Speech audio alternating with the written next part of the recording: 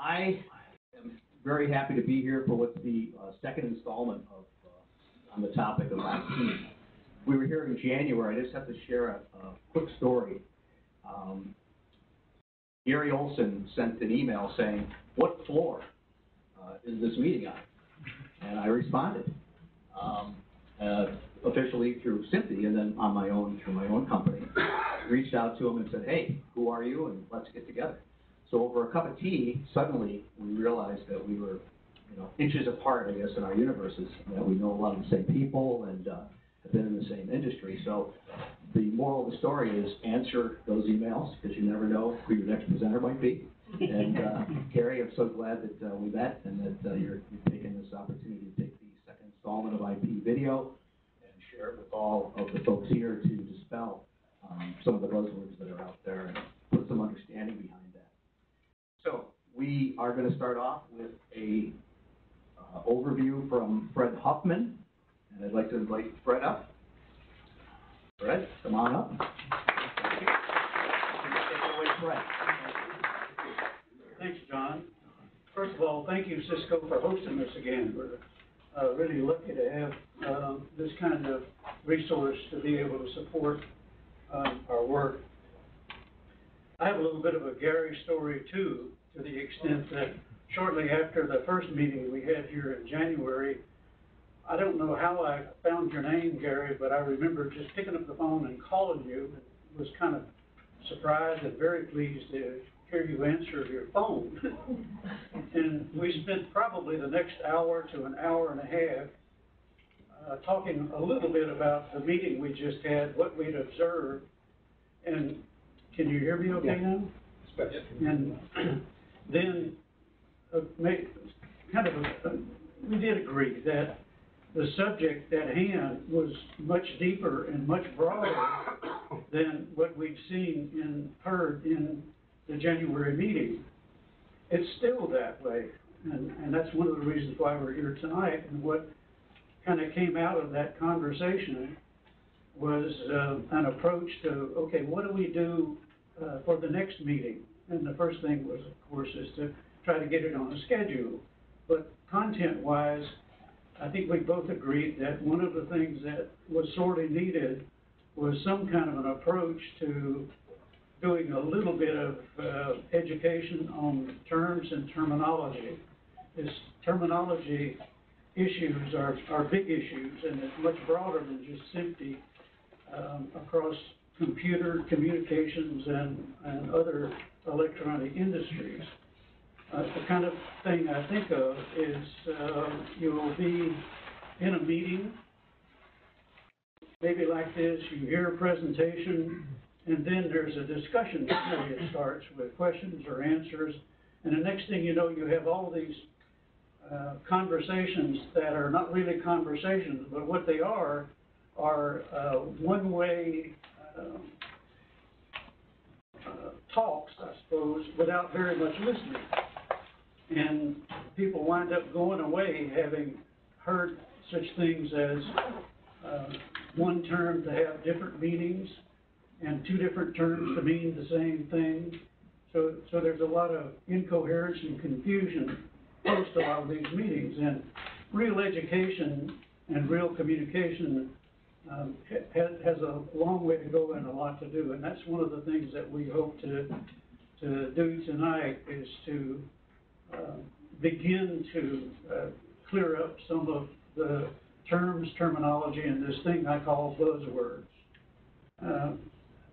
I'd done some looking into Gary's background and was talking to him a little bit earlier, but like a lot of us, he's been around for a while. He's got more hair than I do, but it's about the same level of gray. And if you poke around a little bit, you'll find out I'm not sure he'd want this mentioned too loudly or too widely, but he was involved in some of the early teletext development.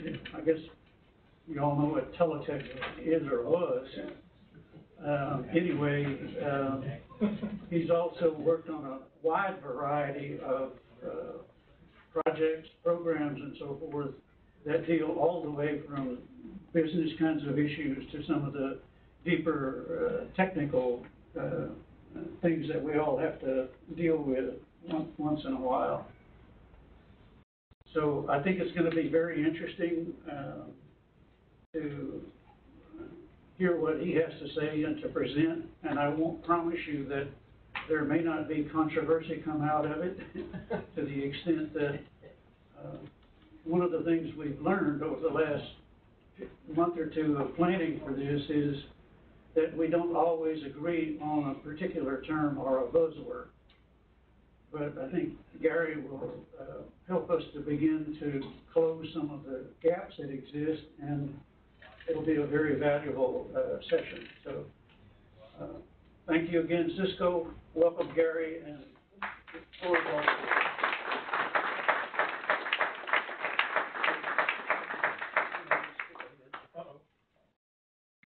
Most of what Fred said is a lie.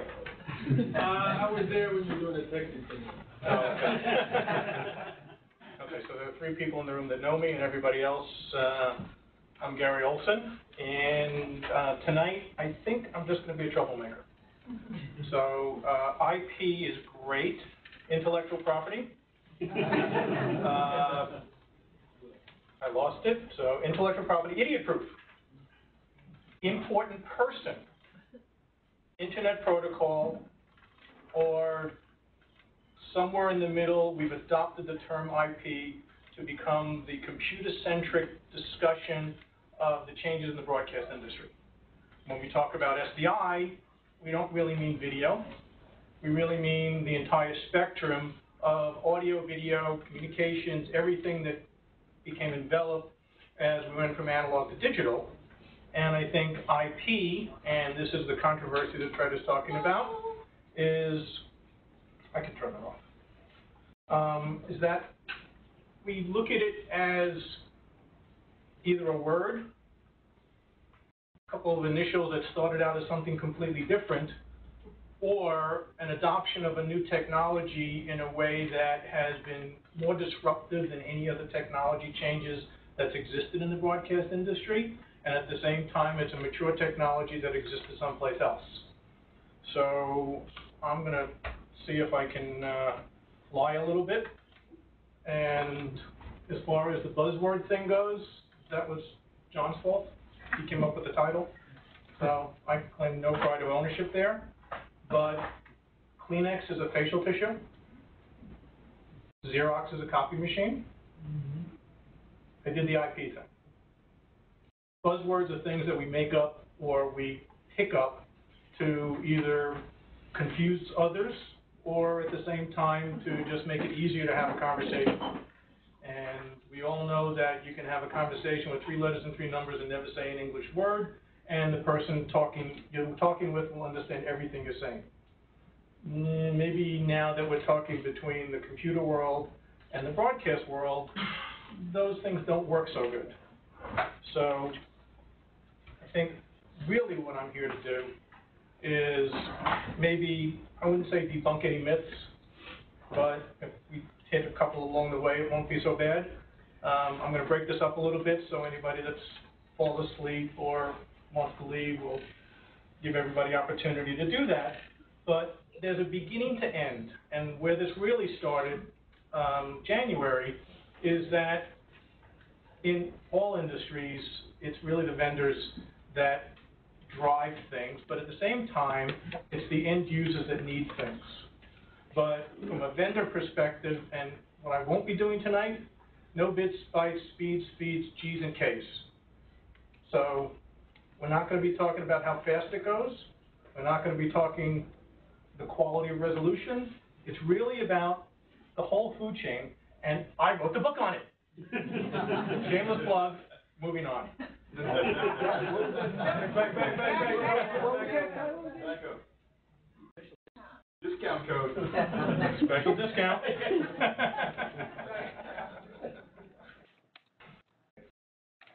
So, stack. Oh, what a great word. Oh my goodness. So stack is a buzzword. It's really not, but I mean, you know, we've adopted the word stack to define so many things. We have open stacks. We have a supply chain. Well, the supply chain used to be what FedEx and the logistics business handled when you were getting the delivery from one place to another. Now the supply chain is the entire media architecture, getting it from acquisition all the way through delivery. A pancake is a stack. I mean, we all go pancakes, right? We get stacks, they're great. So the stack, as I'm going to affectionately say, breaks down into all the pieces of what the entire media ecosystem is. So we have acquisition, and acquisition has broken down, and all of the world of IP or computer-centric broadcast breaks into servers, storage, devices, network applications. And no matter what you're doing, whether it's acquisition, contribution, ingest, production, archive, distribution, or delivery, it all uses that stuff. So, and then we have things that sit on top of it. So we have command and control. We have new things called metadata. Not really new, but maybe so much. Software and hardware are the same. It's commodity-based. And then we have standards and protocols. And I do this badly, but I think a protocol is a polite suggestion of a good idea, and a standard is the way that things are supposed to be done based upon an agreement in the industry of people that make up those kind of things. So if we move on, and that, oops. Sorry. There we go. So now, if we start to take apart each of the layers in the stack, this just doesn't work. Too many things. So we have acquisition. So we have studio acquisition, and in studio acquisition, we have the regular cameras and stuff like that, but then we have things that are, we have computer-based editing, we have computer-based graphics, we have all of the things that happen in there. I have to do this because everybody hates when I do that, SDHD. So, removable storage, so all kinds of different media. Well, we used to have beta tapes and then 3/4 tapes and other kind of tapes. Now we have SD, HDDs, we have opticals, we have all kinds of different removable medias, and in the studio world or in the broadcast facility world, you have one set. But when you go out into the field, the world changes. Because now, are you encoding in the field? Are you taking the discs out of an EBS, putting it into a Halliburton, and having somebody get a limo to the airport? Are you transporting it over network? Is it FTP? I mean, how are you getting it from the field? Or is it a remote, a little remote, not a big remote? And how many times do you send somebody to the nearest Best Buy to get a new set of chips because you didn't bring enough with you? Or having somebody quickly dump off of the SSDs because you kind of overshot and now you got to be dumping them in real time. So acquisition is a whole new world. It's not just a camera into a tape deck, out of the tape deck across into a editing system and off to the races. So media happens in many different ways, and it happens from many different devices and types of devices. And then we go to contribution. Well, contribution, as Fred said, is where he and I don't necessarily see eye to eye all the time, but we agree that contribution is basically getting it from the outside and bringing it to the inside. And there we have networks. But is it, do you encode in the field and then ship it back? Do you send it back as SDI and then encode when it gets in? There's a lot of different decisions that you make as part of contribution, and all of this, as it falls into the world of IP, is that it's network-centric, it's service-centric, it's application-centric. Now we come into the house and we're ingesting something, so we're encoding it, we're registering it into a MAM, are we transcoding it, we're entering metadata, or not, and most of the time not, so that somebody down the road yells at you because they opened something up and didn't know what it was, or it's got a really long file name.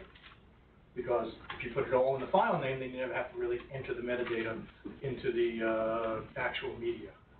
So Production has its own set of technologies, and again, it's a broader spectrum of technologies, and this is where I get in more trouble, because in the ecosystem of the world, I argue that we're 90% IP and 10% owns the conversation, because at IBC I think we saw IP out of a camera and into a production switch and maybe some transition switching, but Live owns the last 10%, maybe even 5%, but it owns 90% of the conversation. All of these things, by the way, are just linked together by a network, and where we used to have automation in master control, now we have orchestration. So what's orchestration? Orchestration is automation on steroids. Automation that begins with all of the processes from the acquisition side, that handles file movement, that triggers an encoding process, that tells something to happen to the next thing to happen. And orchestration and automation and command and control in the computer-centric world is a overarching umbrella of an application that handles all the different activities of all the different devices and all the different systems that need to talk to each other and need to move either live or file-based media. And then as we need rules and regulations, we have the standards and the protocols of the different organizations, SMPTE, ISO, and we have a lot of different efforts being made by everybody to come up with what used to be video out to video in. There's no such thing as IP out to IP in. So we need to have the conversation that standards that move media back and forth. MXF came along so that we had files that talk to each other, sort of. And then we move through the line. So archiving. Archiving used to be take the tape, put it on a shelf, type the shelf number in a computer, off to the races, make sure that the yellow pad is stapled to the top of the box. Now we don't do that anymore. Now we register a file. Now, in addition to archiving it, we have a little version, proxy. And so everything has changed. Distribution. Distribution used to go over the air, then it went over the cable, then over the satellite. Now it goes to a box, it goes to a DVR, it goes to a cell service, it goes to every platform that exists, and even within the platforms themselves, there's different flavors for every platform. Because everybody's got the same phone, right? You all have a Apple? BlackBerry. Maybe. No. Well, BlackBerry now does nothing. And he's a ringer. So, when I talk about the whole stack, I think the conversation just becomes, IP is, in my mind, everything. And I had to do this, so, we went from a tape-based system where tape and baseband was everything, and then we went to digital stuff, and then we got here. So it was a process of getting there, and one of the things that we all know is that every time we change technology, we went through with forklifts, we went through with bulldozers, we cleared out all the old technology, threw it all out, big dumpsters, and replaced it with new technology, right? Not one. No, maybe not. So I had to do this. So we have IP as islands and a vast sea of SDI in all the broadcast facilities. So we have little bits of IP. We don't edit on computers. We don't transfer files. We're not backhauling streams into broadcast centers. I think I'm making all this up, right? Yeah, yeah. Here from the major network. Cool. So I had to do this. Sorry, it was the vast sea of SDI.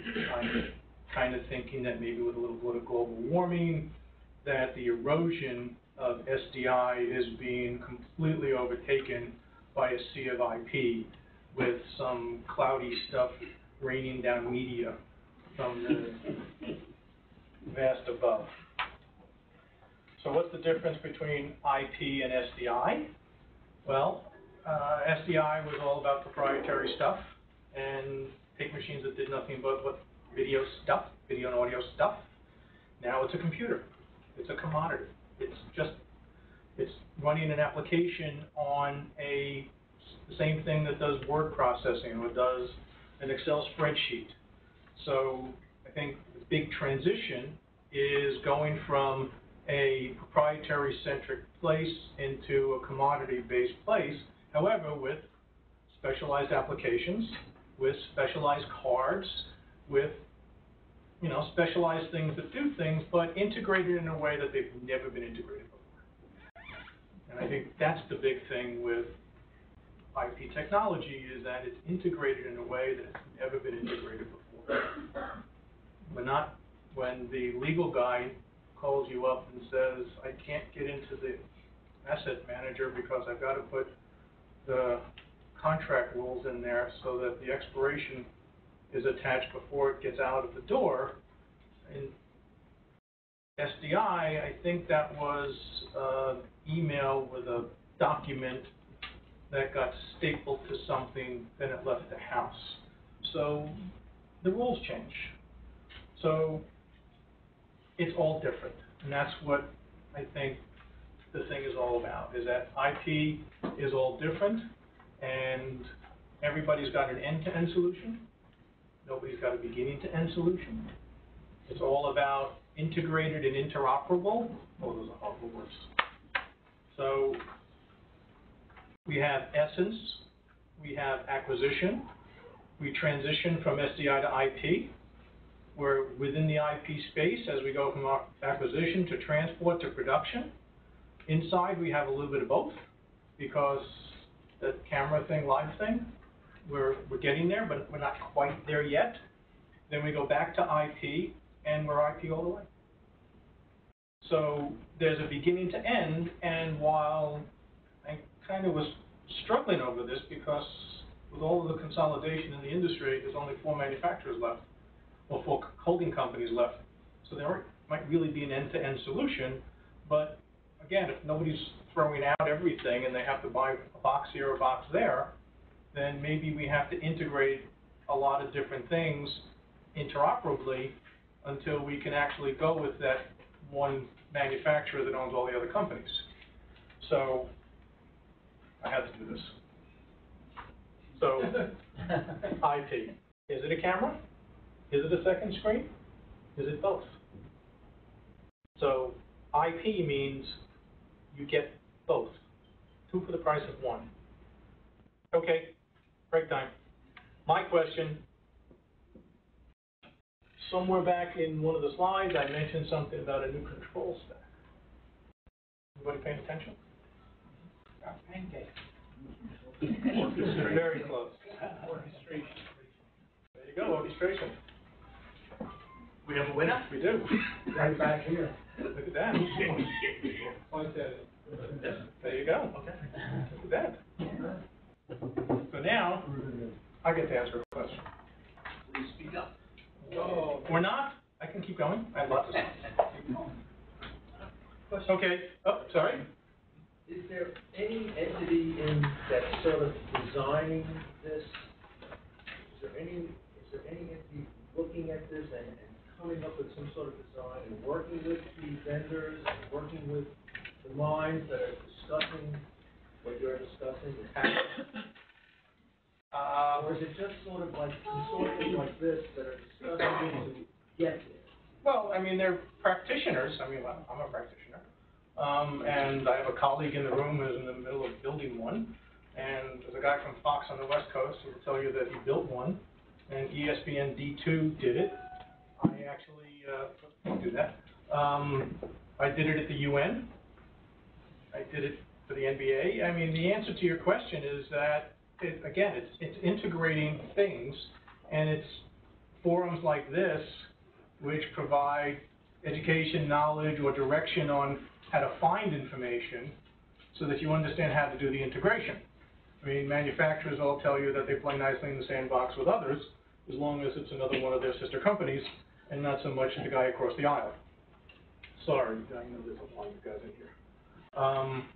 But you know, the manufacturers focus on their products, and they want their products to be stable, mature, and to do these things. But putting them all together, it's always, I mean, integrators, I mean, that's what integrators do. And, you know, they have to stay on top of it like everybody else, but, you know, you rely on integrators, you rely on, you know, design teams who come in and put it all together, and then, you know, hopefully, if you're running one of those teams, you bring the manufacturers in, tell them what your use case is, and then hopefully they can come up with a working solution. Because the other thing is that one size doesn't fit all. It feels kind of like a wildfire. Hold a second. Just a reminder, we are webcasting and we're recording this, so it's good for us to get the questions as well on microphone. Oh, sorry. Yeah. Just a little note on that. It's just that it feels like a wild, as a practitioner, it feels like a wildfire. And it's just, I just wonder sometimes, like, is there a fire department around? Is there, or is it just wildfire? Well, if I asked how many people in this room would be willing to raise their hand and take ownership of being a firefighter, then we could get a bunch of them. There you go. I'm the one. We got a couple over there. I know that we got a couple over here who are bashful. Anybody else? I just have a comment. Okay. That, Here's the mic, sir. Sure. Just a comment that when, if you do get your facility where you're trying to do an integrated IP type thing, such as I'm at the Weather Channel in the operations end, but we went to a delete-based system.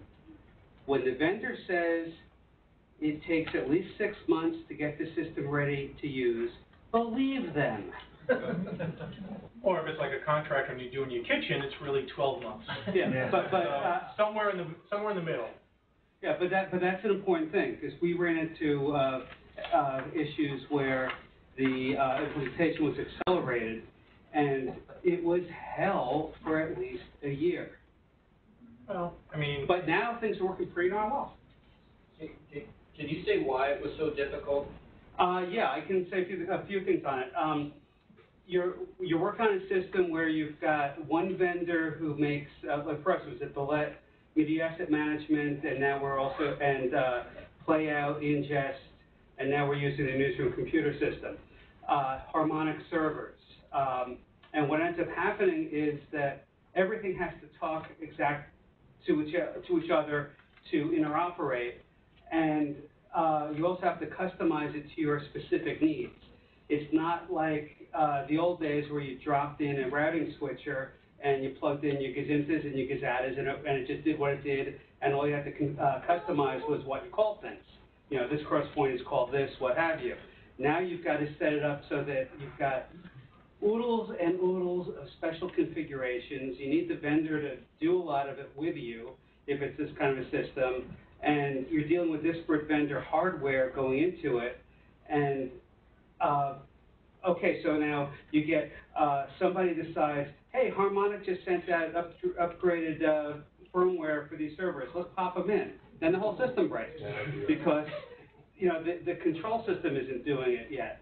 So there's a lot that goes on this, and it also makes going with Avid look really nice sometimes. Where is she? Not to mention names. Yeah. Well, what's the alternative? Yeah. Yeah. Okay. You know, one of the biggest problems we have at the facility is finding out what's broken, when it breaks, how to parse all the alarms so we can get it fixed quickly. Where is that on this chart? All the monitoring So and that wasn't part of the control. handout, it's a few slides later. Oh, okay. Paying attention. Well, as somebody who went with the aforementioned vendor backhand compliment for about 25 years, I have to say, I've actually found the process really easy.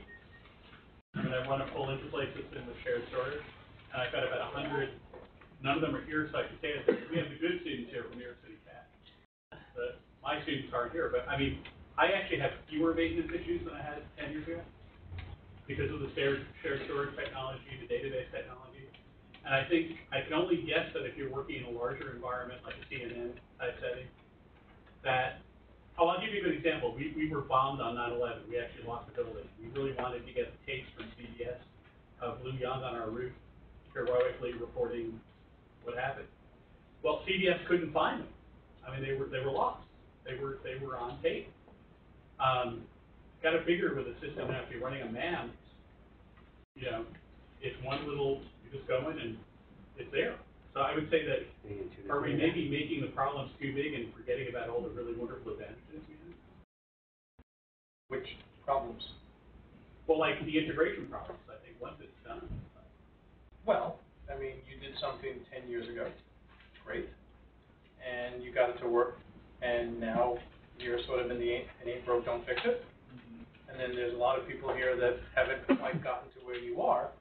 And again, in your particular space, you own and control a lot of things that you basically get to mandate.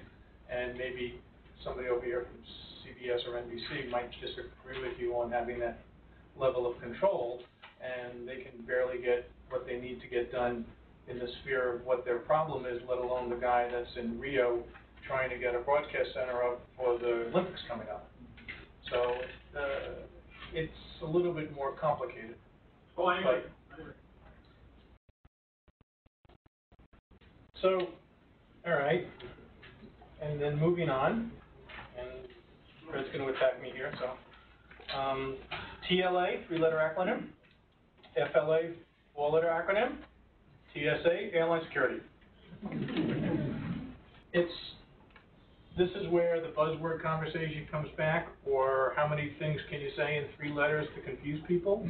And I think one of the things that started to happen, or has been happening, is that one, as the words and systems start moving over from the enterprise side of the IT space into the broadcast side of the IT space, we're very quick to adopt the technology terms, and we're loath to actually explain what they mean. I mean, how many people here have sat in a room where somebody's throwing out SOA and soap and all of those things, and I took a shower this afternoon with soap, and as they, you know, we cleverly put out, Pam is my sister-in-law's name, and Dam is something that prevents water from, you know, coming out of the creek. And, you know, these are adorable, and forget about SAN and NFS and SMB and NAS and QoS and all of that stuff.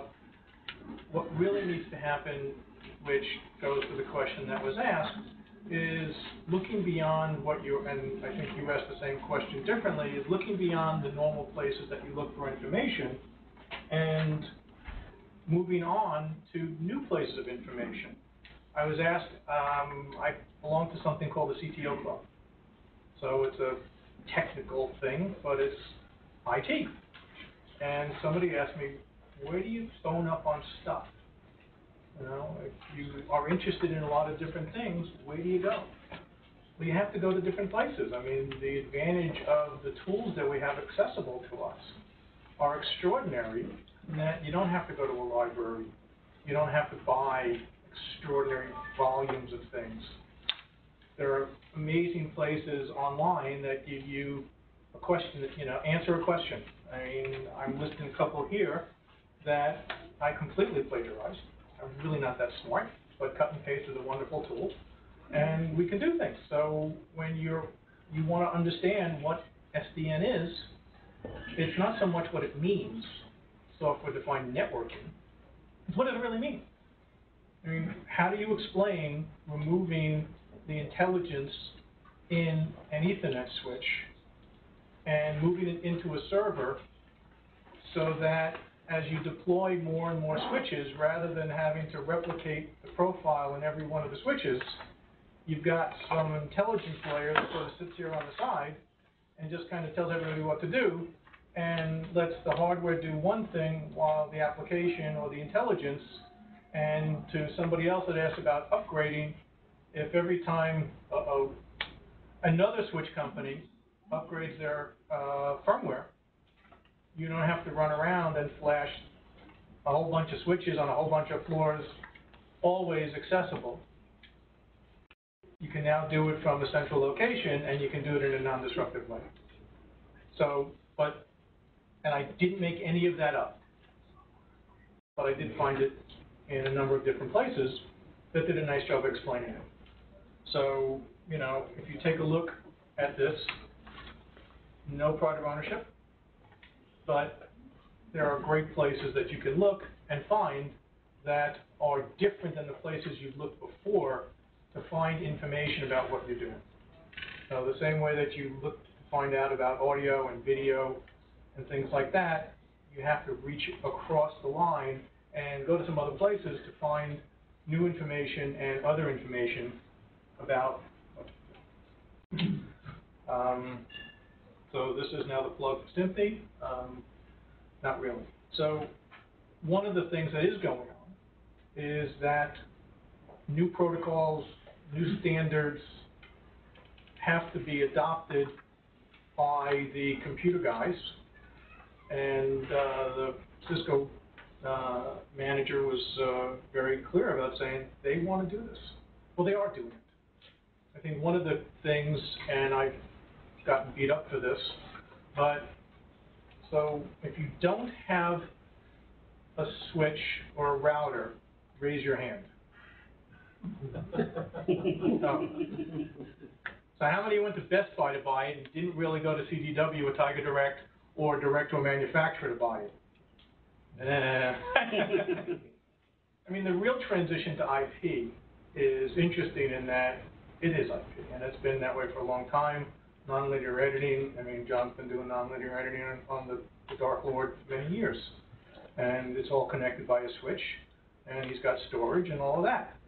But as it happened, it was throw down switches, it was running to the store and just buying something that you can connect a couple of computers together, and then all of a sudden everything is now connected and all of the technology is dependent on it, and taking it apart and starting from scratch isn't one of the available options. So now what you have to do is shoehorn putting in a real stable and robust network so that it will support all of the media-heavy demands that are different than a database or a word processor or something else. And somebody clever many years ago said that putting in a new router was like changing the tires on a bus going 90 miles an hour. Well, this is the same thing on steroids. So we have standards coming in, and we have a lot of the organizations that are trying to just make some sense out of it, interoperable, and making so that the stuff that we are doing in terms of how we connect it makes some sense. So on the live side, SMPTE's got 2022 parts 5 and 6, where that is the live thing about when you're putting it over a network, that when it gets to the other side, the stuff that's coming from someplace else looks the same, video in, video out. So 2022 is video in, video out. 2059 is Genlock, just spelled differently. You know, Genlock doesn't work on an Ethernet switch, or I haven't seen an Ethernet switch that has a Genlock hole in it. You have? Oh. The same thing with timecode. I mean, and I'm ready to take the heat. So when we went to SDI, did we really need drop frame? It was, I mean, 2997 in SDI. It's kind of like the PAL and NTSC conversation going to digital. I mean, was that just a pissing contest between two continents? Probably. So now that we're in IP, what are we doing? Timecode? Well, we need accurate, frame-accurate time, so that when you splice or stitch two things together, they don't go, okay. I'm not going to say it's not that hard, but accurate timing across a network is not new. And I'm sure one of the Cisco guys in here will tell you that they've been doing it for a really long time. Getting it down to frame accurate for the sensitivities of media, well, they just need to know what that is. I mean, they've had NTP, now we're at PTP, and 2059 is a variation of PTP, just getting it down to a little bit more finite slice. But digital 1-0, on off, how could we not be accurate? How could you not line up 2 bits? I mean, we know you can, and comically enough, from the live guys, you know, we've had master control origination as file-based with splicing and grooming for years now. So if we can do it, if we can splice and groom things, get them on the air, why can't we splice and groom things in a studio? So we've got a lot of efforts going on. EBU did a thing with Belgian television, and they actually showed it, and Grass Valley was a contributor to that. So we do have standards, we do have protocols, and we are moving in the right direction. It's, again, applying knowledge from one organization or one technology space and figuring out how to make it work in another without the legacy technologies baggage. I'm going to get hit for that one. So, SDI versus IP, router versus router. So, SDI router is not really a router, it's a matrix switch. It started out as a crossbar switch, it doesn't do that anymore, but it's a matrix switch. An IP router is a mapping device that tells things where to go, routing it over the ether until it gets to some place where we think it belongs. Well, the SDI infrastructure is more than a router. We have things called terminal gear, we have distribution, we have reclocking, we have limits to how far something travels before you have to drop something else on the floor to get it to travel a little further. If it has to go to multiple places, we've got things that do that. As we're in a transition mode, we encode, decode, transcode, sidecode, upcode, downcode, cross convert, up convert, down convert, something convert. On the IP side, we have the network. So the network is not a router. The network is both a router and a switch. But since SDI is a simplex technology, you have sources. It comes from something. You have destinations, it goes to something. In IP, it's all duplex. One wire, one piece of glass, goes in both directions, but it needs a little help and knowledge about what to go and how to get there. But the ability of an IP router, and as we talked about things that start to come together, you have routing capability in switches. You don't have switching capability in routers. One could argue that one way or the other. But at the same time, the IP side infrastructure is a network.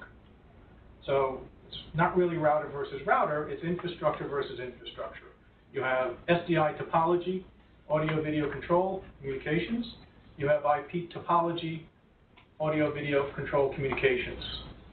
They coexist the same way, they coexist differently. Everybody plays together and works together. An IP fabric network would be a router in one location, satellite switches in different locations within the same environment. That nice little rack of metal when you walked in, with all the blinking red lights and green lights and everything, I'm sure that there's another version of that on another floor, and they get to talk to each other through some simple connectivity that allows end devices to connect to them in a little easier way than we did in SDI. My little UN project, we had 3,000 connected devices on the network across 15 floors. And it was all done with the ability to put switches closer to the actual device, is rather than running a lot of distribution and equalization, the same what we do in SDI. So the designs are different, the technology is different, the thought process is different, and the technology gives you some advantages in how it does it. And this again is where there's changes, but you have to integrate the two, because I would say that a good percentage of your SDI devices have a little square hole in the back that's the manager, and that goes across the network. It's a different hole that handles the media, but you're still handling your SDI communication and control over an Ethernet network. So it's all about the network. And it's not the network, it's networks. So contribution, there's usually a network out there. It's a firewall, comes inside. Then we have the enterprise and the broadcast, which is sort of to quote somebody, there's a great wall with a nice big door. And it allows the enterprise side and the broadcast side to talk to each other. And then when everybody agrees on what happens on the inside, it goes through the firewall and goes for distribution. So lots of networks. And most of them are the same. They're layers within the network topology. They're all Ethernet networks. They're all configured similarly and differently. And we have wide area networks, which means that it's in different physical locations, like New York and California, not the 9th floor and the 7th floor. We have local area network, which is everything that's in this room, on this floor, and probably in the building. WLAN, wireless, everybody's little Wi-Fi device. And then we have VPN, which is the annoying thing that we all know that when working from home that never works to get through the firewall so that you can get access to the network on the inside. Virtual private networking, which is essentially opening up a tunnel inside a network that allows direct connections within another path. But it's all networks. That's contribution. Now, core. So the core is the broadcast facility. It's your main facility. So on the contribution side, and typically I'm not thinking about cameras on the street, but I'm thinking about trucks, broadcast centers, post-broadcast facilities, things like that, where you have a collection of networks that now have to talk to another network. So we have LAN in the broadcast center. We have wireless in the broadcast center. Now, what we want to do is now we want to segment it into different groups that handle audio, video, media, command and control, metadata. So now we have virtual LANs or VLANs, the ability to divide the LAN or segment the LAN into different pieces that allow you to use each piece in a controlled way without causing congestion, latency, or general problems in terms of diagnosing or figuring out why something didn't talk to something else. On the distribution side, more networks. It's the same Ethernet network. It's the same IP environment. You're just using them in different ways for each of the layers in the stack. So when you go from acquisition to contribution to production to delivery, it's all on a network. And understanding how to configure the network, from everything from QoS, quality of service. So things that happen on a network that doesn't happen in an SDI is we have congestion. So congestion is when we've put so much media on the network that that little command that told the playout server what the next file was didn't quite get there. Whoops. Or something that happened on a little project I was working on, the camera robotic system. Little bits of data, but it wants to make sure that the camera moves smoothly. So it just keeps sending it. So there we are, and all of a sudden, nothing else is going through. Media's not getting through, communication's not getting through, nothing's getting through. Why? The robotic system flooded the network. Now, put it in its own segment, and it can do whatever it wants. It works just fine, no more traffic. Interesting thing in network congestion is KVM. You all know what KVM is, keyboard, video, mouse. So I've got my server over there, I've got my screen and my keyboard over here, and mouse, and I'm doing things, and I'm working everything remote. Well, what am I bringing over the network? Video.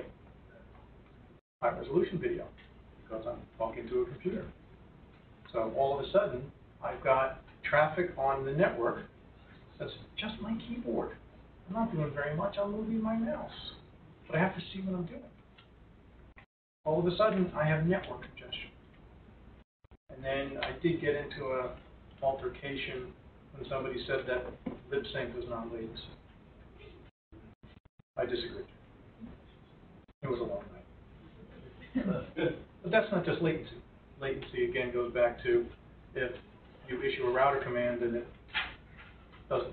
If you issue a command to do a switch and the command to do the switch doesn't get there, but the media is, whoops, or you issue a command to do a switch and there's 5 other things that are getting in the way, that's latency. Latency is 2 things that have to get to the same place at the same time, and one of them gets there first. So in the world of networks, you can prioritize what gets there first. So we have quality of service. How do we prioritize? What do we prioritize? Sometimes we have to do things like things called packet shaping. Packet shaping is making sure that all the different streams, data paths, play nicely together, so that they're prioritized correctly, they get the bandwidth that they want. There are lots of network settings that happen that optimize the network, but as John said, it's not completely set and forget, but once you've established the network configuration, everything tends to play nicely together, and then you just have to figure out why the application crashed. So the network is really the core of everything. Media on the network is not problematic.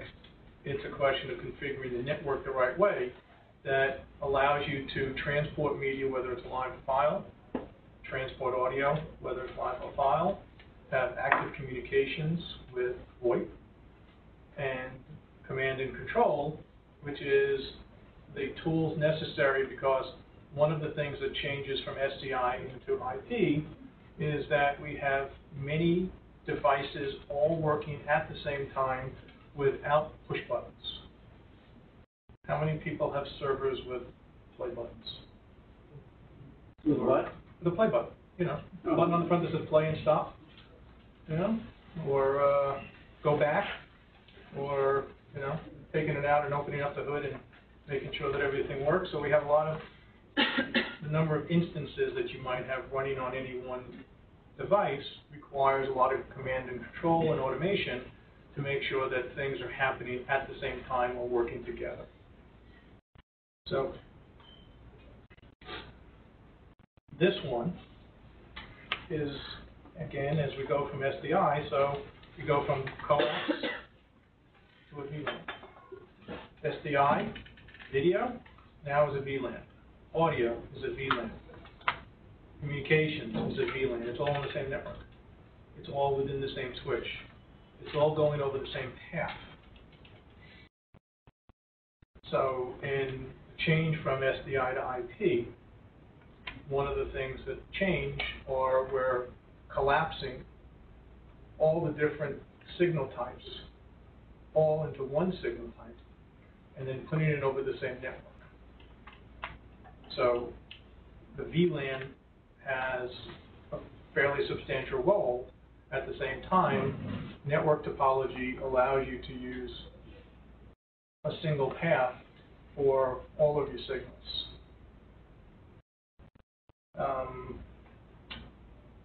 This might be getting, so you have VLANs and subnets. The control room would be a subnet. The signal would be a VLAN. What the network allows you to do is divide it through assignment so that you can make every room its own universe. At the same time, with all the provisioning that any other system has. So the studio control room has a bunch of devices. It should be its own address. Think of a town, and you have every street, and every street has a set of addresses, but each street has different addresses, but they're all in the same town. Subnet kind of works that way. Everybody gets the same mail, everybody gets the same water, everybody has the same electricity, but you're allowed to assign different groups so that you're allowed to control traffic on the network, you're allowed to prioritize things, you're allowed to create different subgroups that make it easy to manage and easy to control. So a subnet can have many VLANs. VLANs don't have subnets. Sort of, you know, all cars are vehicles, all vehicles are not cars. So. Oh. Okay. Stop the stars. You didn't even breathe. No. Larry. Larry got it. Oh, Larry got it?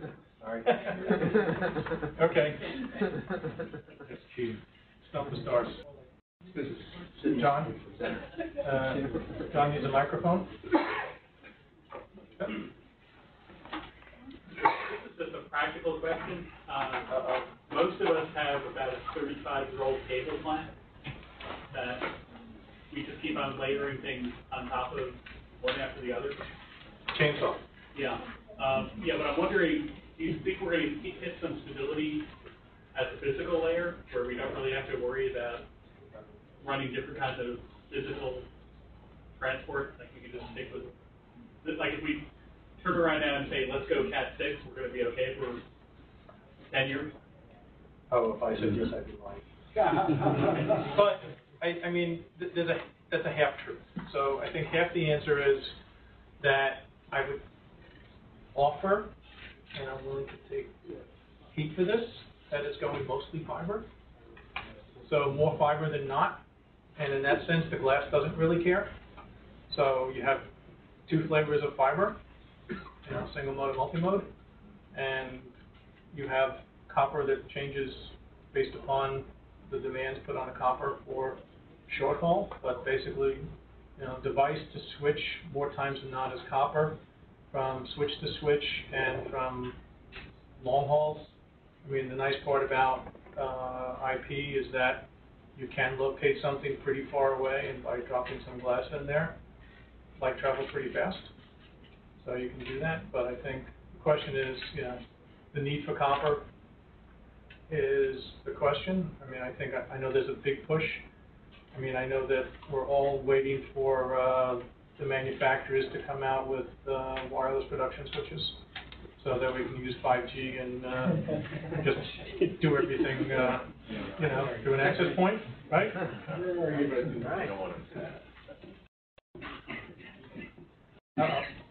Hi, Jeff. I agree with you that you have to set some priorities when things get there, but in a full live production environment, everything has to get there at once. And I think the need for a very strong piece of software to allow this to happen. What's your thoughts on that? A strong piece of software to allow everything to get there at the same time. Because in a real live production environment, I mean, you can take the facilities and you have asset management and you have transcode. If we're talking about live, I would think that it's not a software issue, although I think the whole conversation, that's the switching conversation. So that has to do with the bandwidth, first of all, in terms of how much bandwidth there is within the switch, how much bandwidth there is in the switch, and how you can manage the bandwidth within the switch to assure that all the things that have to get there at the same time get there. I think adding a layer of software, this is an opinion, so is adding a layer of software would only introduce latency as opposed to solve it. Okay, thank you.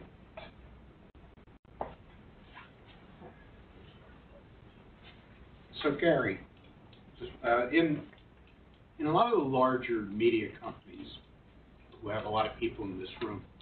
Typically, the historical relationship between the IT department and the video engineering department has been somewhat, shall we say, prickly. And very often, I read that in a book someplace, but I really didn't believe it. very often those two departments have somewhat conflicting agendas, each of which are quite legitimate. You know, you could make an observation that probably the video engineering guys are much less concerned about security. And Not anymore. Well, this is all, that leads to my question. You know, the video engineering guys probably tend to not know as much about setting up huge arrays of switches and SDMs and all that kind of stuff. On the other hand, the IT guys are not at all used in general to the deterministic kind of metrics that live video needs, and if a few packets drop, it's no big deal. Well, all of a sudden it's a really big deal. How are you seeing people working that out? Is this finally the time for a convergence of those efforts? Is it really happening? Stop smiling, George. I know you're living it right now. So I know you and the IT guys love each other. So the answer is badly. It's happening badly. I think it varies. I mean, personal opinion, so I'm allowed to have one of those and you're allowed to hate it. But I think realistically, you know, the IT guys decided that they could do this video thing and didn't need any help. And the broadcast guys decided they could do this IT thing and they didn't need any help. And now we accidentally got to a place where it's one sandbox that neither one of them is acknowledging. So what we have is you've got a broadcast center that's largely a data center because it's got a whole bunch of servers in it. I literally had a video engineer tell me that, and the manufacturer is in the room, so I won't name him, that it wasn't a server, and I should not think of it that way, it was a video server. Like, okay, it was a white label computer with a bunch of hard drives, a motherboard, and some cards in it that did stuff. What was not about a server computer was. So I think, huh? A BNC. There were no BNCs. It was encoded somewhere else. It was purely a server, doing specialized servery things, doing a really cool video thing. And I was admonished for even considering it a computer. Whoops. The integrator on the job also told me that it was a SDI plan, not a IP design, even though we had 80 some odd servers that only job was to handle all the video and do special tricks with it. I don't know if I told you what the end result was, you'd know exactly what I was talking about, so I can't do that. I don't know if it's evolution. I mean, the hard part is that there's not a lot of movement in bodies in the industry. So there has to be a willingness, and I think the change management side of adoption is a top-down problem, not a bottom-up problem, in that there really needs to be somebody that finally says, we're all playing in the same sandbox. I mean, the enterprise side has very clear things that it needs to care about, and the broadcast side has very clear things that it cares about. And the network that they both live on, while it's separated by purpose, is the same network. I mean, the enterprise guys don't buy one kind of switch, and the broadcast guys buy another kind of switch. It's the same switch. It's the same router. Actually, it's controlled by the same router. It's arguably doing slightly different jobs, but for all intents and purposes, it's doing the same job. I mean, on the enterprise side, security travels on one VLAN, you know, finance travels on another, and everybody else travels on the third one. On the broadcast side, the UN, we had 30 VLANs. It's a variable. It's how many you need to do what you need to do. But I think the answer is, you know, we have to acknowledge that why not take advantage of the knowledge on the other side of the line?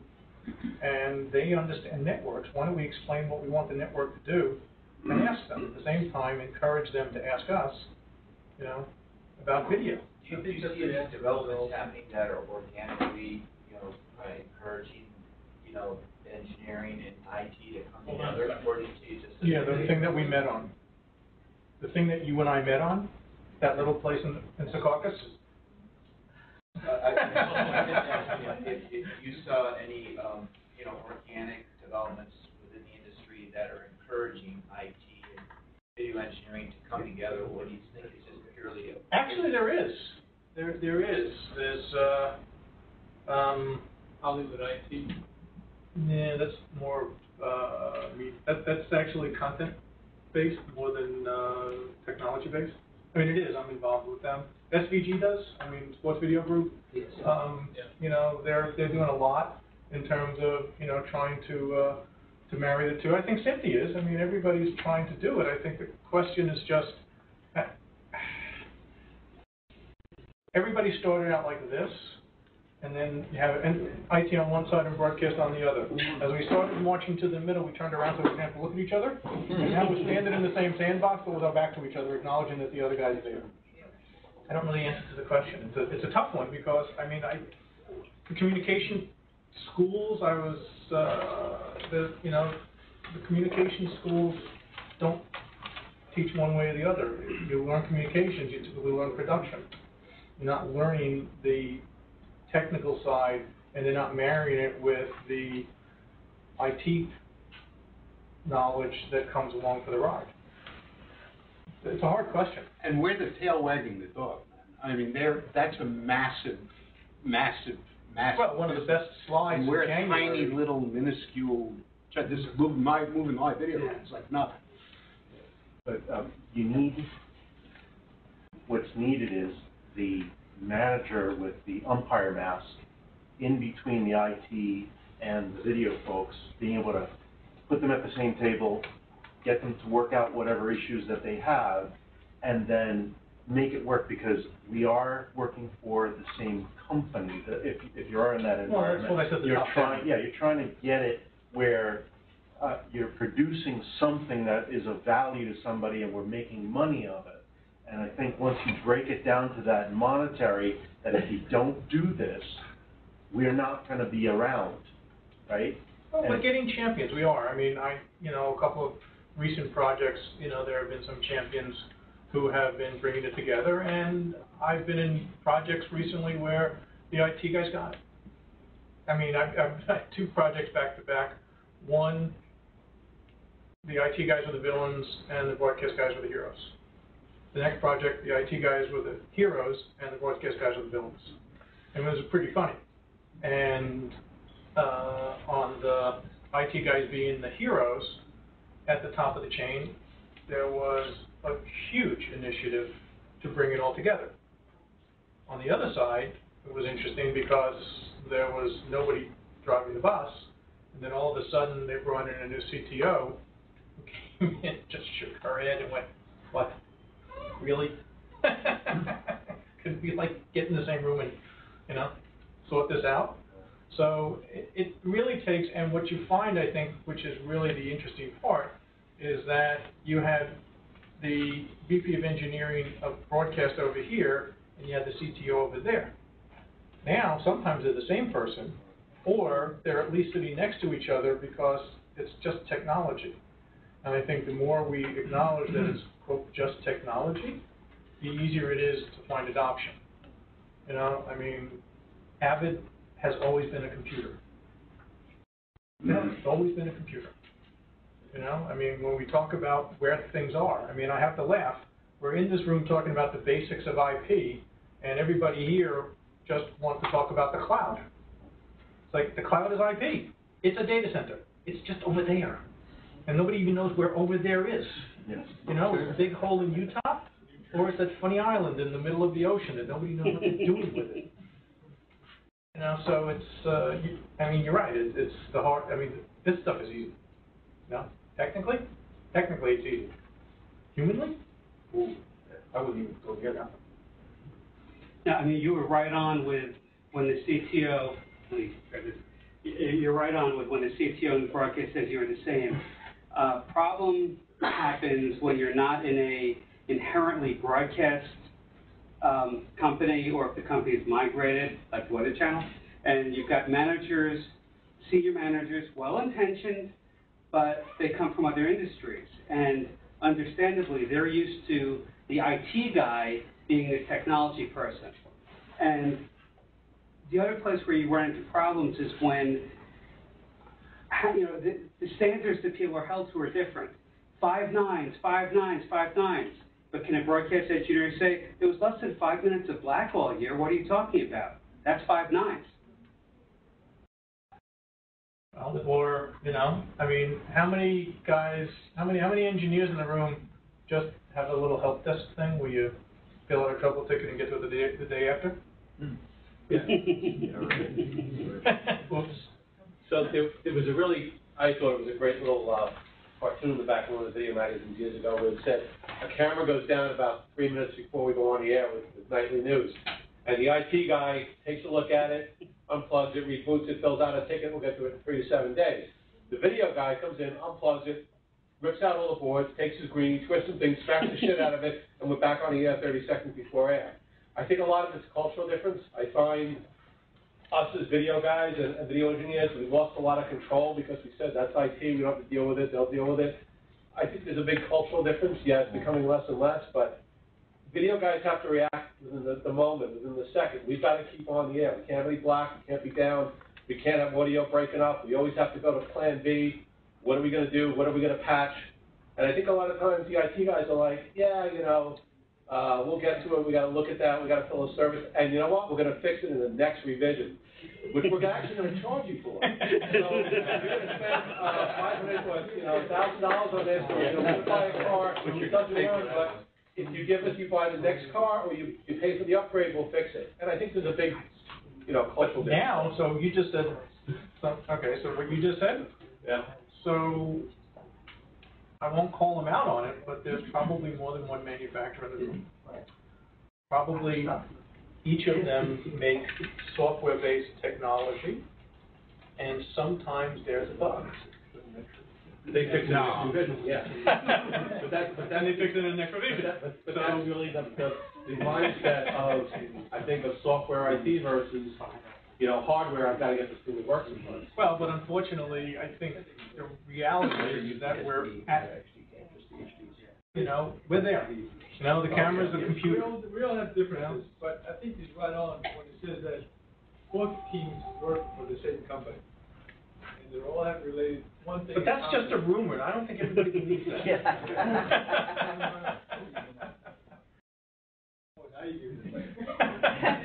I don't know your name. Osvaldo. Yeah. So you're Osvaldo? Mm-hmm. Yeah, I think he's right. I think we're working for the same, with two different teams working for the same owner. And the bottom line is we all have to make it work, otherwise we're all out, both of them, both sides of it. It's up to the manager to bring both teams together to make it happen. No, It is a lot of companies that go into project managers because they are not either AVs or IT, so they can bring the team together and it goes, you're right, you're wrong, can we work this out, what are the differences, work them out. And the companies are having a hard time because typically IT fell under finance. Because the only thing that mattered was whether or not you were making money or losing money, and now all of a sudden everything was. Excuse me? They're the only people who know the LPT.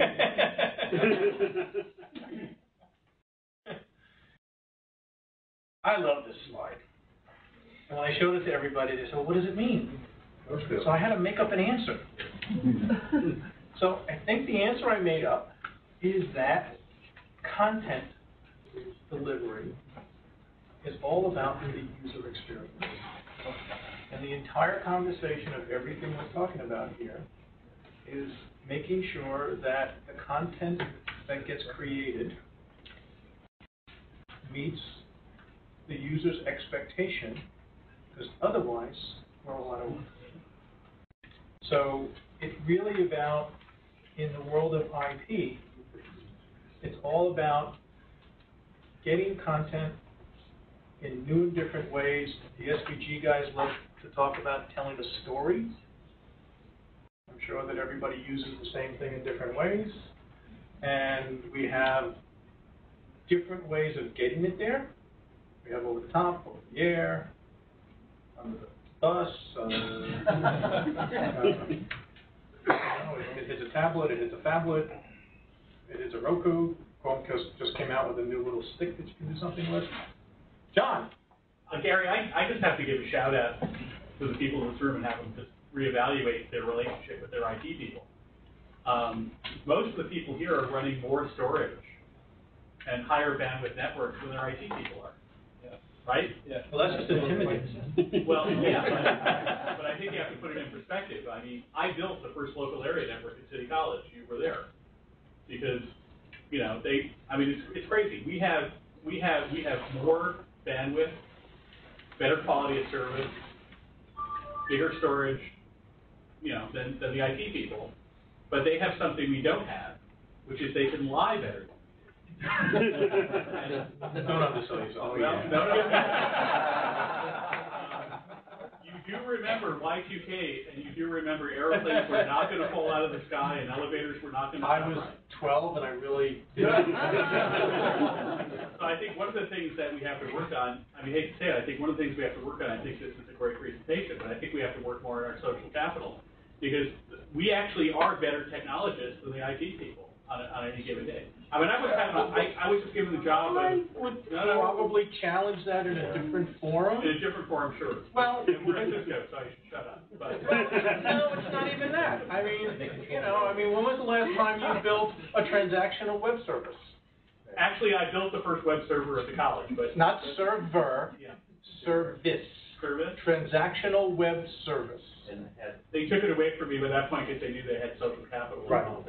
So, you know, I think... But Gary, I want to think about it, because it is important. Like, I think we tend to, in general, the SMPTE people overall, and the membership overall, tend to underestimate their actual technical knowledge and experience. Okay.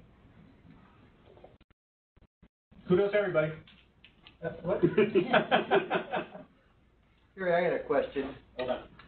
Oh, sorry.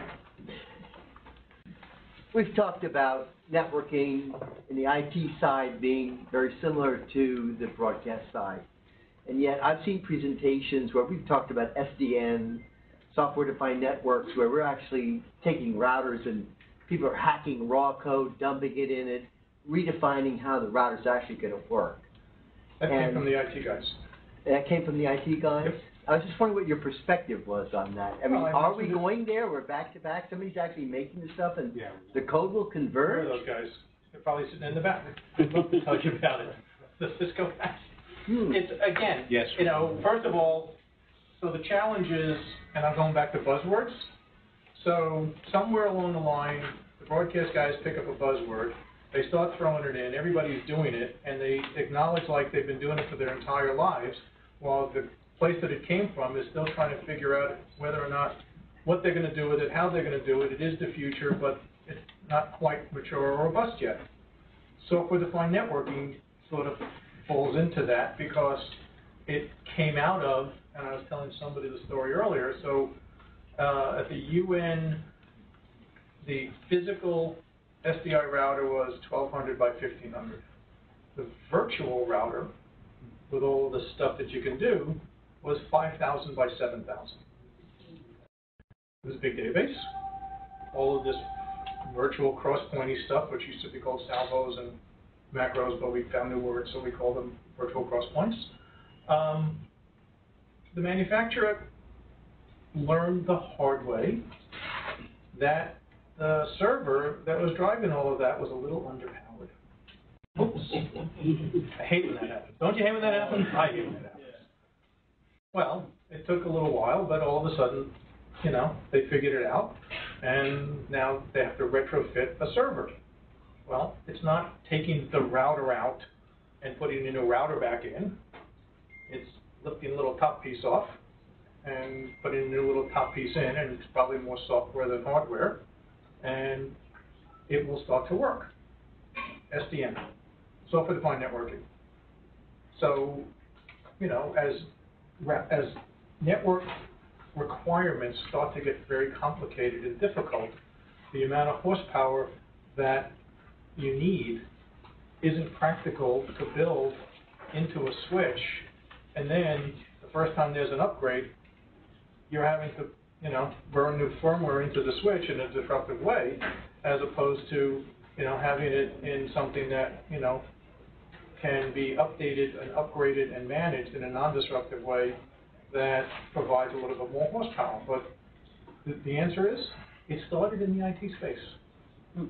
You know, I mean, somebody, you know, in last January, somebody had a great slide. There was a little thing that showed broadcast industry is this big and the IT industry is this big. So, guess what? I mean, we're adopting the technology. I mean, do you think Dell made a video server first? I mean, realistically? You know, I mean, you know, your switcher, you know, control surface hooks to a server over there. Do you think they invented that server? I mean, you know, we have all of this, you know, we watch replays on TV and all kinds of very exotic things. They're computers. You know, they're Dell, they're IBM, they're HPs, they're white labels, they're all kinds of things. It's computers. You think they were invented just for video? No, we're using commodity-based software. We're using the technologies and the advancements in technologies that came over from the IT side, and we're just taking it and doing things with it that they just never imagined. And now, the conversation really is, how do you bring them along? If you're willing to use the technology, why aren't we willing to use the knowledge? I mean, why learn about QoS when you have somebody that knows it? Why don't you just explain what you needed to do and have them work with you on doing it probably faster and more efficiently than it will for you to learn, you know, network topology and how many things you can break before you get it to work right. You know, I mean, the same thing. I mean, Skype just said that they're going to go 4K. Meanwhile, they're out for 8 hours on Monday, and nobody blinked. There's also something to add to that. The knowledge base, so SOA by itself, just dive deep into it, and an API dive deep into it, and basically you have a specialty there. We broadcasters are generalists. Okay? We don't have the time to dive deep into those things, but as you said, having a good relationship with an IT space can bring those specialists along to help you answer those questions to see if you can leverage it. But if the manufacturer really brings that technology along, you just have to figure out, do you need to learn it, or are you then at the mercy of that vendor which has a tool, which has configuration? Well, you can learn along the way. Yeah. I mean, you know, there's, you know, one of the, you know, why not go to school on the person who's doing it and decide how much of it you have to know versus, you know, how much you just need to know who knows it. You know, to jump around. Front row. So I'm not going to really get crazy here because we all know what asset management is. We're all experts at it. You know, Pam, Sam, ma'am, all of that stuff we know. So we're going to, but the comedy is not really. So I'm not going to get too crazy, but it's really about how we handle the meeting. And again, it's server-based, but at the same time, it has to move. So, you know, we encode to make a file, or we're accidentally going to not have to encode anymore. We're just going to have files. Okay, fine. So it gets registered. Because we all know that as soon as you start working on something, somebody's sitting there typing away, they're logging, they're putting in all this useful and rich information, so that when somebody goes to look for it, they know exactly how to find it. Okay. So, you know, asset management is New York State owns, I think I was told, somewhere in the vicinity of 30,000 dump trucks. And they really need to know which garages they're in, because when it snows, they've got to move them around, and those are assets. And asset management is what garage is that truck in? Okay. So media is about what we do with our content And I think there are different asset management systems. So it's not so much the words. So production asset management is Interplay and ISIS. Then they bought Blue Water, so now media asset management is still Interplay, but it's just spelled differently. It's spelled the same, it does different things.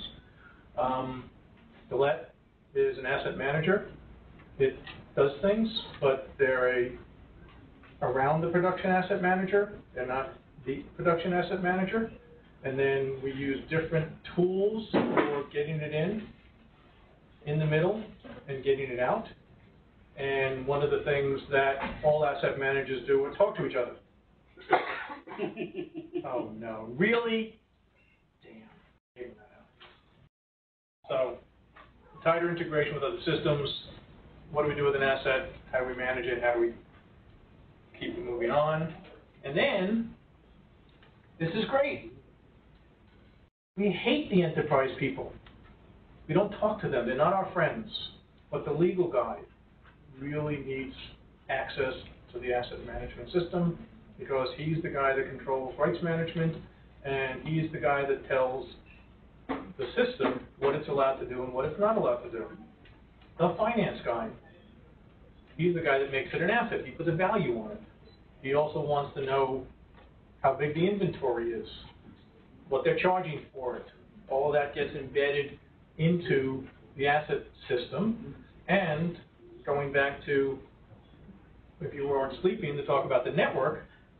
So on the enterprise side of the world, somebody's got their little QuickBooks program, and I'mALawyer.com open up on their screen, and it's got to go all the way through the network through the enterprise, jump over the great moat with the two nice doors into the broadcast LAN, and all of a sudden into the asset manager, so that they can talk to it at the same time without having all of that traffic go back the other way. But traffic and scheduling, enterprise, automation and orchestration, broadcast, marketing business intelligence, enterprise, post-production graphics, broadcast, studio production, broadcast, review and approve, enterprise. Whoops. Okay, so now we've got to get those proxy things all the way on the other side and make sure that it's just the proxy. And a proxy is not DNX 145. Proxy is the little things. Legal, DRM, enterprise. Enterprise is enterprise. Billing, enterprise. Library and archive, both sides. Search and browse, both sides. So the interconnection between enterprise and broadcast is there. So there's kind of some compelling reasons to play nicely. And metadata. So, all right, so who's paying attention? So we have taxonomy, which is the cataloging of stuff. We have ontology, which is grouping it all together. Okay. And then eyewear contacts.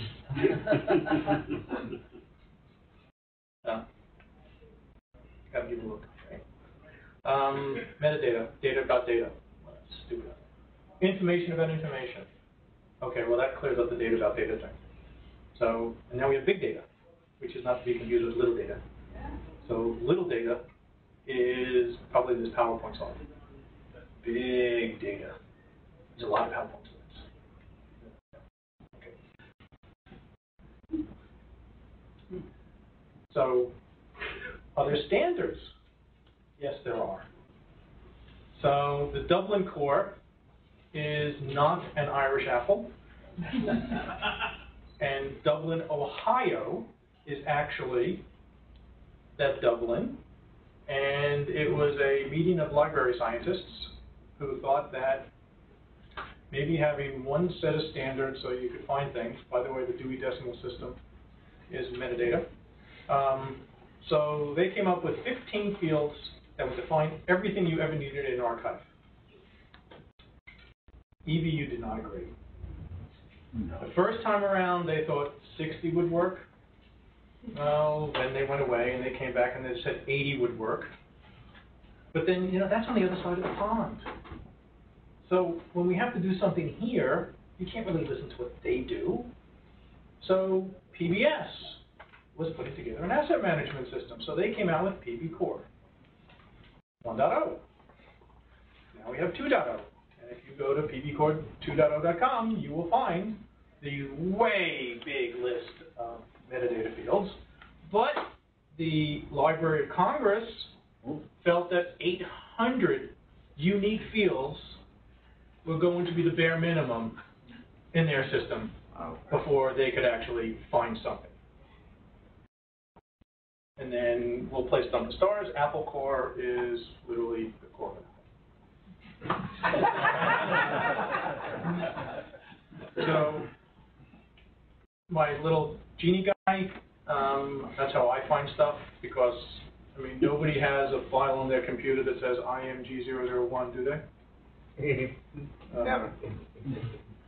So a contextual search is typing anything you want, hoping for the best. You know, all of those people that put in all that rich metadata now let you find it because it's an unstructured search that allows you to look for something in an unstructured way. A faceted search is when you go on OpenTable and you can pick how much you want to spend and the region you want it to be in and all of those good things. That's a faceted search because it filters it down, and theoretically, with all the fields filled in, you can actually distill down into a query set where how you want to find things. Now we have the semantic search. I'm smarter than you. Artificial intelligence. So not only can you ask, but it knows what you didn't ask. And through divine inspiration of artificial intelligence, it guesses what you really meant. So with contextual and semantic, you always get exactly what you want, or not. I have a friend here who's laughing because he does.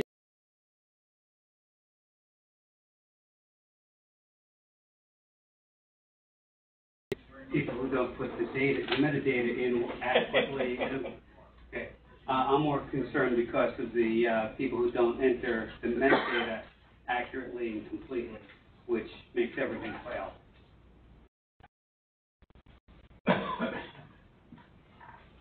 So, my little genie guy will scream into a finish.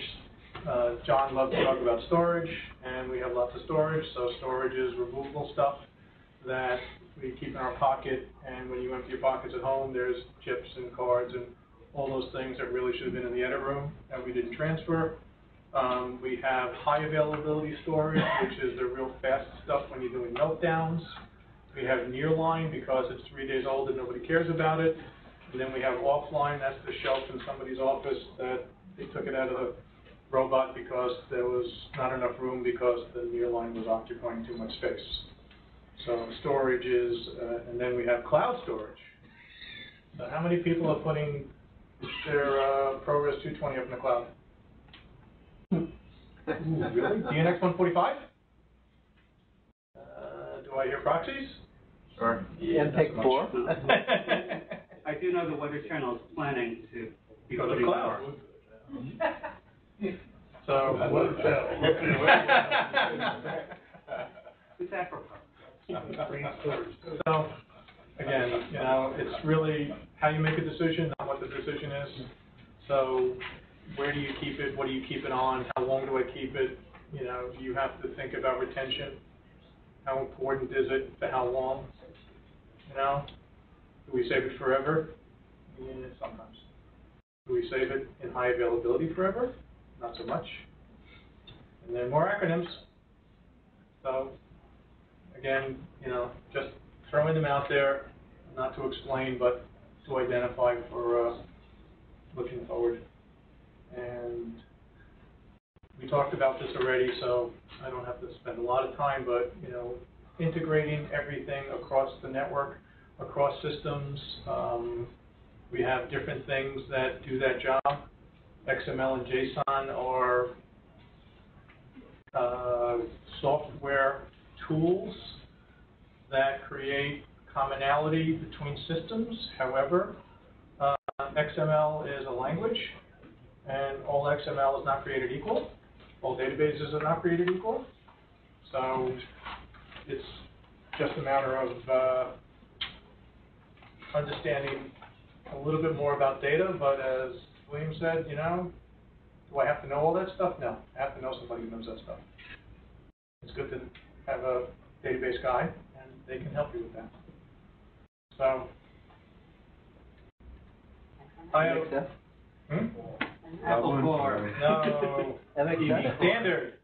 DB Core. Should have given it to the Apple Core guy. Yeah. Okay? Thank you. That's time to take pot shots. I'm getting tossed. No, at least good still here since I was asked the question. So, I mean, I think this is the one that everybody likes. Tim. Oh, I'm sorry, look, I had a question. So, the engineering question is, here we go. So, in SDI, how useful is a waveform vector scope? Yeah, not so much. So then we went to gamut and jitter and all kinds of other things that make much prettier pictures on scopes. Scopes on color, it's so nice. And how useful is that in IP? Not so much. So in learning new things, and again, I think this is probably where commonality exists. So we have applications, programs, that do things like look at bitrate or bitrate error or checksum. Was the file corrupt? Can I open it again? Does the file have all the stuff in it? Is there an error on the network that is causing the packets to not appear correctly, that when they get to the other side, they don't really reassemble themselves in anything that vaguely resembles any kind of media content? There are new tools. And I think one of the things that you asked in adoption is we need to adopt the new tools. Looking at a waveform monitor tells you nothing about what's going on in a camera or an outbound path, bitrate analyzer or packet loss detector or a file checker will do those things. So I think we need to be more adoptive in terms of the newer technologies, in terms of analyzing what we're doing, and learn a little bit more about how those things work. So that could be left. That's where an application would make a big difference, and do make a big difference. You know, we're monitoring different things, we're using different tools. So we're there. So I got to do this because how could we not do clouds? So this was great. I stole it. No pride of ownership. How do you explain the cloud? Pizza as a service. So if I make it all at home, my table's at home, the soda's at home, the oven's at home, everything's at home. If I'm doing take and bake, then the dough, the tomato sauce, the cheese, the pepperoni are the outside, and the tools to cook it are on the inside. Delivery, they bake it, do all the stuff with it, have all the ingredients, and the only thing I have to do is have a place for them to put it. And then, you know, we're just going out to dinner. So, it's all outside. So, now if we translate that a little bit, so I have my on-premise everything. So applications, data, OSs, middleware, all the good stuff is in that little glass-lined room out on the outside, and I don't need anybody else, it's all here. Well, maybe that's okay, but now I want to see if there's some stuff that I can like push off to a data center. Somebody else's data center, not mine, because I don't really want to keep buying that iron. So I'm gonna take the hard stuff, and I'm gonna put it someplace else, but I'm gonna keep the soft stuff. So the applications, the data, because I own that, and that has value. Runtime, which is the core of the OS and everything, that, you know, this is one of those IT things, you know, when you take stuff from IT guys, they put things like runtime in there. And middleware and OS, but the servers, the storage, and the networking is somebody else's problem. Okay, well, what's the next step after that? So the next step after that is applications mine, data mine. Everything else I rent. So packaged software we own, infrastructure, hardware out, software in, platform, everything out, my data, my applications, and then software as a service, rent the whole thing. So software as a service, Office 365, so Office as a service, Google Docs, software as a service. Salesforce.com made software as a service. So as long as, if all you're doing is using a connection, and what's old is new, so somewhere a long time ago in the early days of computer, and there's no one in this room that would remember that, they had things called terminals and a mainframe. And the terminal was a screen and a keyboard, and somewhere, we have no idea where, because they didn't have cloud then, there's a big box with spinning wheels that did computing. We don't have that anymore.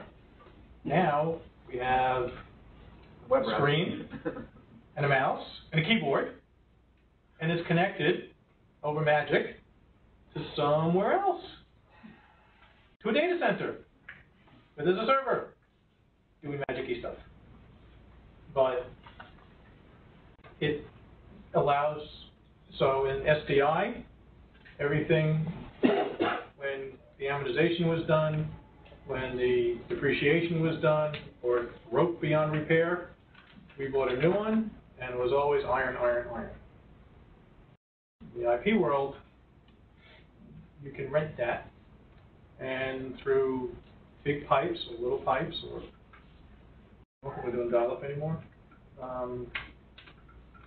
you can actually offload all of that, and for all intents and purposes, keep it as a operating expense and something that you manage remotely, as opposed to having big rooms of big iron. So, but the cloud has its limits, I would say, in broadcast. And I think we're not there yet. I mean, I know that we're threatening, you know, 10 gig and 40 gig and 100 gig, but I think until we get to practical application, you know, trying to keep big media in a remote location is not quite practical quite yet, but we're moving there. And I think the use of the cloud is still evolutionary in broadcast. So I'll ask one more question. So The last software as a service. The last one. You have two winners. Book. You got one book? Two winners. Two winners? It was easy. Half a book. One book, who else? All right, so that's it.